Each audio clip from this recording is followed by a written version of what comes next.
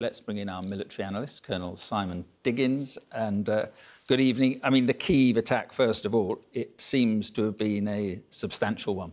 It was a substantial attack. It's not necessarily very different from what we've seen before.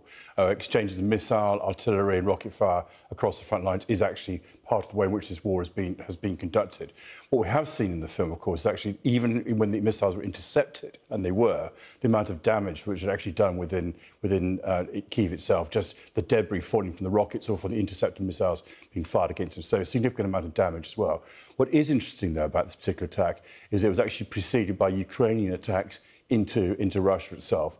And there's two areas. One is around the area of Belgorod, which is just over the border into Russia itself, where there's been a combination of ground offensive and missile attacks.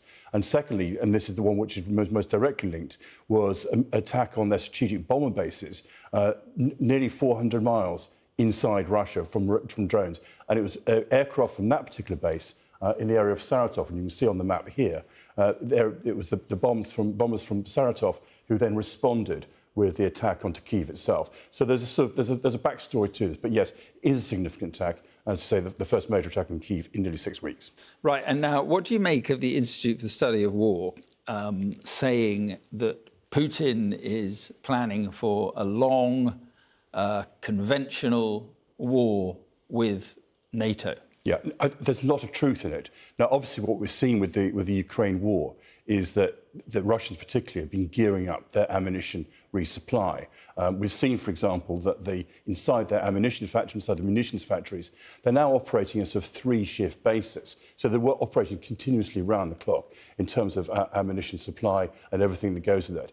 The issue, which is what is coming out with the Institute of Study of War, is whether there's something beyond that. And here you have to start looking at some of the figures. At the moment, the Russians are spending something like 6% of their GDP on military spending. That's between 30 and 40% of their total government expenditure. Now, that's way above and beyond what's necessarily required to fight this war.